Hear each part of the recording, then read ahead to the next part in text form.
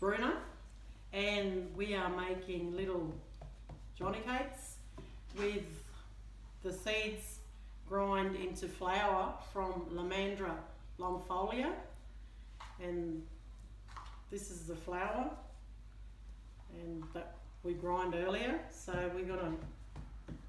we've had that with a little bit of the self-raisin, and we're gonna cook it and yeah, have something to eat.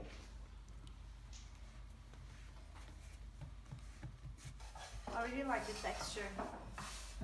Like flatbread. Yeah. So if there was like a little gridiron, like a little, I'd cook it over the flames. Yeah. And yeah, more like a pizza base sort of thing. Yeah. Yeah. But yeah, that's different texture that I know all about now. Working with them seeds from the Lomandra longifolia, and the other common name is the spiny mat rush. And actually, it was nice to taste them. It's like a nutty, buttery seeds. Yeah. I believe that they got some nice oils in them, healthy oils. Definitely, full of protein. Okay, this is the cooked Johnny cake from the Lomandra longifolia seeds, and it's really, really nice. It's a little bit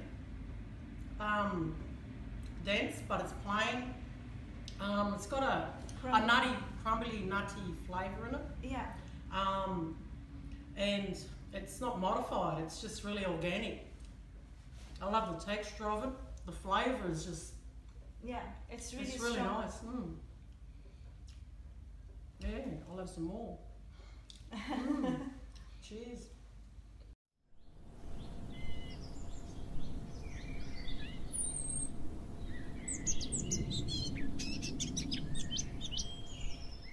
So this is the old man saltbush seed after it's been collected from the field. You can see it's a little bit trashy, but all we're going to do right now, I'm just going to really simply shake it around and decant most of the trash off the top. Again, it doesn't need to be perfect because we're going to roast this up and grind it in a fairly small proportion into the flour. We have the saltbush leaves mixed in it as well, but that's okay because leaves are edible as well off this plant. Obviously, they're not going to impart the exact type of texture we want to a dough, so I'll remove most of them, but it's not going to be bad for the flavour, and it's definitely not going to be bad for your health, so it's fine to have a little bit of trash in these. And next, all I'm going to do, I'm just going to put it in small quantities in a normal bread maker. This is very low tech. Obviously, if you were doing this in bigger batches, you wouldn't use a bread maker. But I just roast them on here very lightly because I can do it quickly for small batches, and it uses less energy, is faster than the oven. But you can do this on a hot plate, or you could do it on a barbecue. Then just give it 30 seconds or a minute, and then once they go brown, we'll take them off, and then we're going to start to grind them up to flour.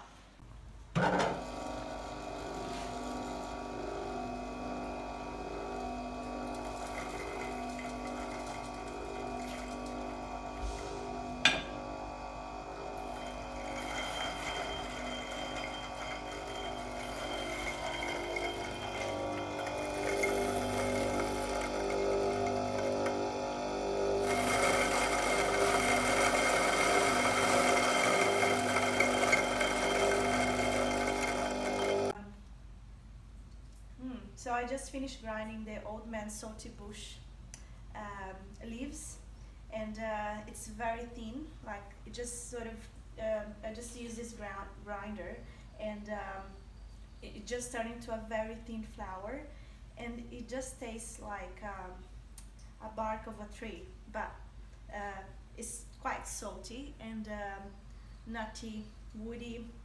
It's just something I haven't tasted before. It's just really beautiful.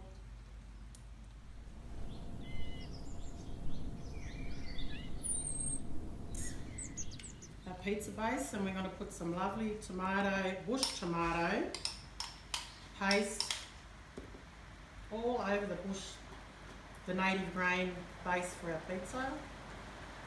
And you smell that lovely bush tomato seasoning.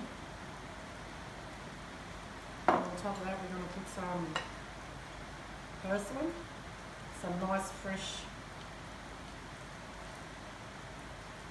This is going to give us the freshness in our pizza, and it's also good for you. And last but not least, just a sprinkle with some cheese to give it that, well, you can't have pizza without a little bit of cheese. And a little bit of crunch. You want to have some ruby saltbush, which is also a native bush tucker.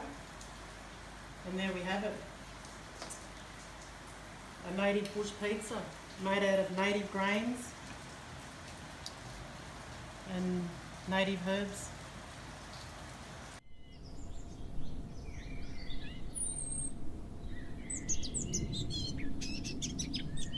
Today we are needing some native flour from native grasses that we harvest and grind the seeds to make the flour.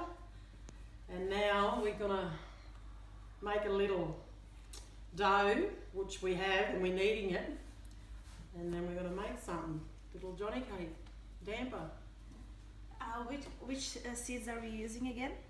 We are using some of the Mitchell, Yeah. the native Mitchell seeds that we grind into flour, and we're just kneading the dough. And yeah, we're gonna make a little damper. Yes. We also added some wattle seeds as Oh, well, yes. some grains. Yes. Yeah. So we added some wattle seeds to the flour as well for texture, flavour. This is tasty. You see those little bread buns rolls we made out of